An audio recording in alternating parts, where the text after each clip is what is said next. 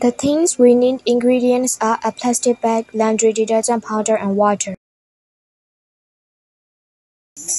At first, put laundry detergent powder into a plastic bag.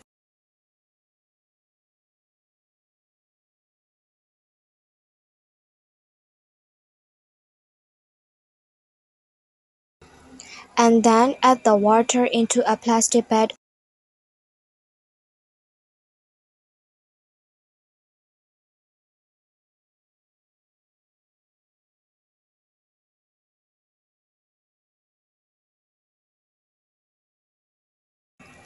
Then touch the bottom of the bag.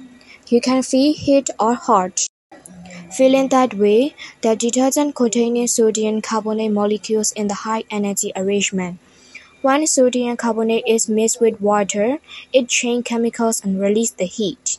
This transfer of heat out of the chemical system is called an exothermic process.